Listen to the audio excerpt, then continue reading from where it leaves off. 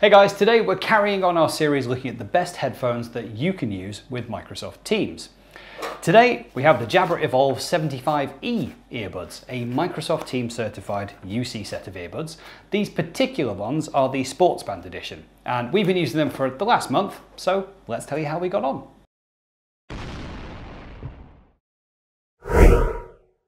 First up, let's see what you get. So here inside the box we have a very nice carry case which contains all of our accessories. Inside we'll find the headphones here on the right hand side, and over on the left we've got the Getting Starting Guide in 19 different languages, some different sized earbuds, and the Jabra 370 USB Type A dongle. Under here we've also got a micro USB charging cable.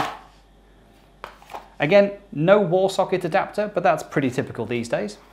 The 75E are a pretty typical sports band style earbud. There's the lightweight neck band here that contains the battery pack, and coming out of each side are the flexible arms which contain all of the controls, the microphone over here, and then finally the earbuds on each side.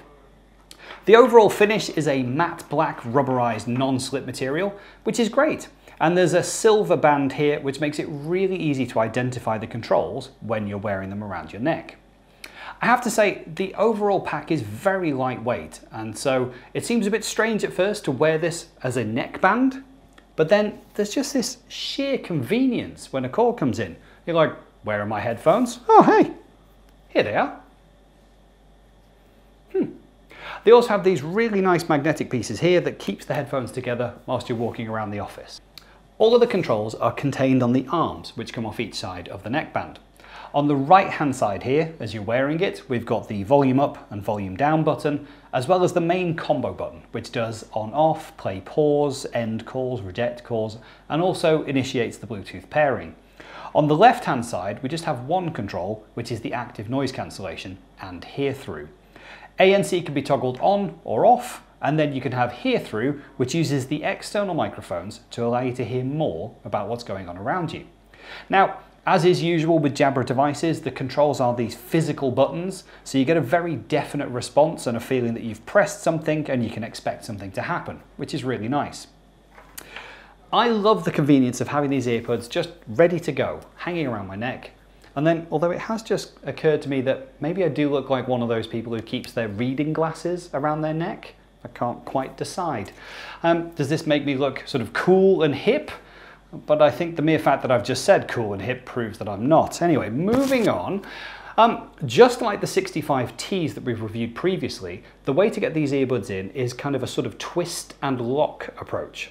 Now, while they're very definitely secured in there, the fit definitely isn't as tight as with the 65Ts. What I immediately noticed is that the noise blocking, and I'm not talking about active noise cancellation or anything like that, but the noise blocking, the physical blocking, isn't as strong as with the earbuds, the 65Ts that we reviewed last time. I can very clearly hear everything that's going on around me. When I'm listening to music though, and the active noise cancellation kicks in, that is a completely different story. No distractions, no background noise at all. Now, the devices themselves have a 14-hour battery pack, and that is thanks to this battery that is stowed inside the neckband. This is clearly an opportunity for a larger battery pack than you're going to find in most in-ear type devices. Now, a full charge takes around 2 hours, and if you are really in a pinch, there is an included USB cable which is long enough to charge whilst you talk. Although I must say, given the location of the charging port right back there, it is a bit awkward if you do need to do that. What I did notice though was that the alerts for low battery status almost came as a bit of a surprise in the middle of a Teams call one day, and there really wasn't enough battery for me to get through that call. A series of continual alerts came in, and then the device just powered off. Now, in fairness to Jabra and this device in particular, there are battery meters in the desktop and mobile applications. But I think that because it's got such a long battery life, it actually surprised me when it got low, and then it ran out really quickly after that.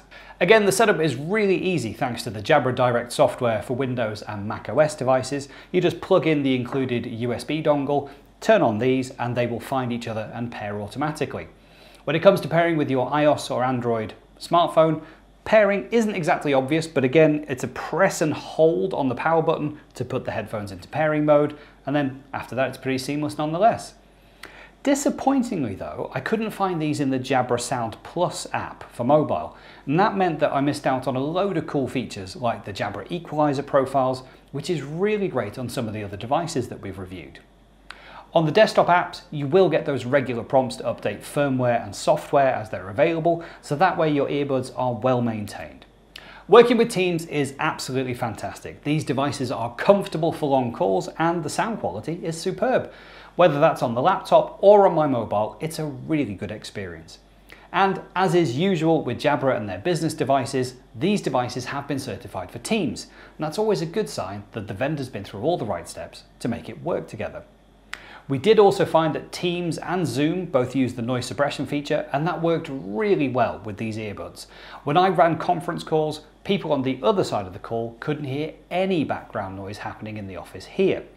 Although, because of the physical noise blocking, I could still hear background chatter in the office, but the participants in my calls couldn't hear any of it, which was perfect. One thing I was conscious of was when I'm wearing these, it's how they look on video calls. They're clearly a sport band type device, and so when you wear them, they sort of stick forwards and out along my face, which leave these wire trails that are very noticeable and a bit distracting on video calls. When you have your headphone paired to multiple devices, it can often be a pain when you're trying to do something on one device and then a call comes in on the other, and it just sort of takes over the audio and takes over the priority. Oftentimes, it's unpredictable which device will get priority. Is it going to be my phone? Is it going to be my laptop? Who's going to win? Now, the Jabra Direct software has a couple of great options here to help you control which device takes control. So, if I'm on a Teams call and then I'm using my headphones and a mobile call comes in, I can actually decide in advance how I want that to work, which is really nice. The audio quality, as is usual with Jabra devices, is fantastic for meeting and calling. The software also lets you adjust the amount of side tone, in other words, the amount of your own voice that you can hear when you're on calls. These things are great for listening to music and podcasts. And again, we've talked about this before, I'm no audiophile, but the sound has some real depth to it and it's really enjoyable to listen to music through them. The Jabra Desktop Direct app does allow you to manually adjust the equalizer settings on the earbuds for some fine tuning, but unfortunately there's no real profiles for you to adjust, and there's no support that we could find for these 75Es in the mobile app either, which is a shame. On the mobile, you do get some nice presets for things like bass boost or treble boost, and it's dead easy to flip between those profiles, but not with these headphones. Where the 75Es really shine through compared to earbuds like the 65Ts in our previous video is active noise cancelling. The ANC is fantastic and cuts out background noises beautifully. Unlike other ANC devices, I also didn't feel that pressure that you get on your ears, so it is a really nice experience. Using the button on the left-hand arm, you can toggle between active noise cancellation on, hear through and ANC off, or ANC off altogether. Now, you can't use active noise cancellation and hear through at the same time, so you do end up toggling between the others. But the really nice thing is that you get some cool audio prompts in your ears that tells you which mode you're currently in. Again, that hear through feature, it really does help you hear more of what's going on around you by using the external microphones and passing that sound into your ear. As you would expect for the microphone quality, the audio is superb. Whether you're using a desktop or mobile device, the built-in noise cancellation is awesome, and it provides some really nice audio for the people on both sides of a call.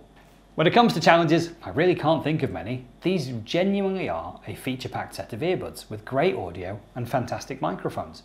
If I had to nitpick, I'd say it's a shame that we couldn't pair them up with the Jabra Sound Plus app on mobile, because those equalizer options in the app are really, really great. I think the neckband probably vibrates a little bit too much. Even when I've silenced an incoming call on the mobile, it continues to vibrate until the call goes away. And also, I'm not sold on the way that the wires are kind of pushed up and against your face. I think this looks odd, and for that reason, it wouldn't be my primary choice for a set of earbuds to use with Teams. But again, let's not forget that these are sport band devices. And finally, there is one odd bonging noise that I've noticed when I'm on calls. When one of us is talking, it's almost like we're hitting some kind of peak meter and then the call is being suppressed. But it happens consistently in each call. It's a bit weird. You can learn to ignore it, but it's just something that I think I'd rather not have. And a big shout out actually to Liam Phillips for helping me test this feature in particular. But you know what, that's pretty much it. Those are just little nitpicks. These are fantastic devices. Normally, these things will cost around £157 or call that about 220 US dollars, easily available from any of the links that we've shared below. And that's it. These are fantastic headphones. Again, great for use with Microsoft Teams. Probably not my first choice. I think I'd still stick with something like the 65Ts for that more flush finish. But if you want a multiple device that you can use for sportswear, with your mobile and with the office for Microsoft Teams, these are a great choice. That's it, guys. We'll see you next time.